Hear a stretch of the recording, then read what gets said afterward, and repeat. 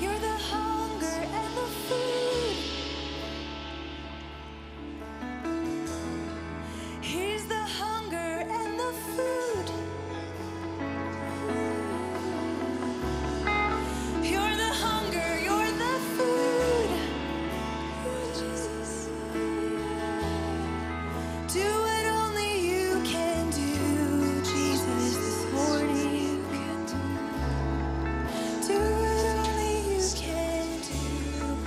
You're the hunger and the food. You're the hunger and my food. You can make us hungry again where we've been dry, where we've been satisfied. You're the hunger and the food. Come make us hungry again. Do what only you can do. Do what only you can do. So we feast on you. We feast on you. You're the hunger and the food. We feast on you. We feast. We feast on you, on your truth. We feast on you. You're the hunger and the food. You're the hunger. We feast on you. We feast on you. You're the hunger and the food. We feast on. Yeah, I just feel like he's waking up hearts.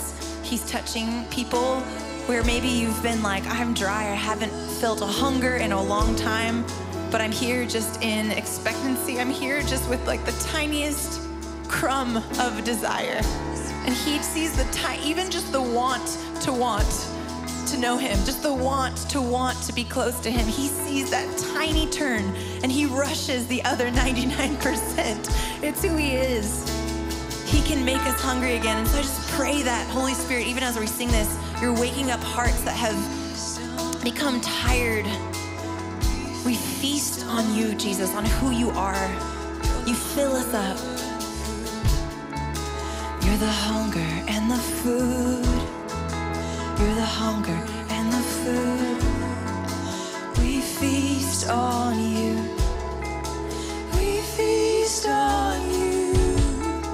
You're the hunger and the food. You're the hunger and the food. We feast on you. We feast on you.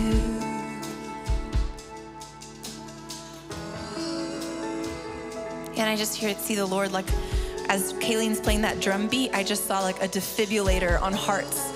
Like whether you're watching online or here right now this morning, I feel like Jesus wants to come to you, and like a defibrillator in the ER room, if there's a part of your heart that's been dead, he's the defibrillator. He's actually coming and saying, wake up, wake up, wake up. I'm real. It's real. It's real. The kingdom is real. It's real. It's right here, right now. The kingdom is at hand.